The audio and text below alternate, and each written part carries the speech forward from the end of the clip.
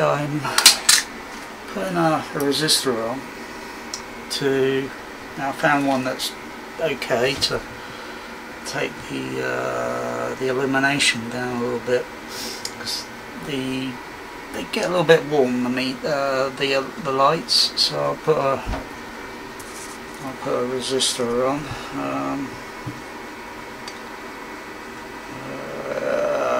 I didn't check the KO. I just checked it through with a 9-volt battery, and with the wires both removed from the card, and then the crocodile clips connected up, and then just going through the various resistors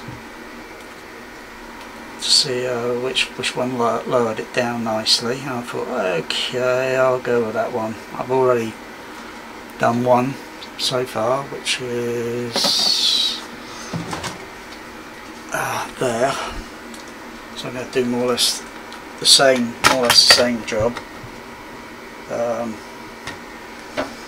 Put a bit of heat shrink around it, and then put the heat gun to shrink it down, and then solder it to the 15 positive.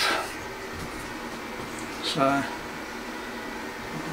be next video where you'll see a little bit less illuminated.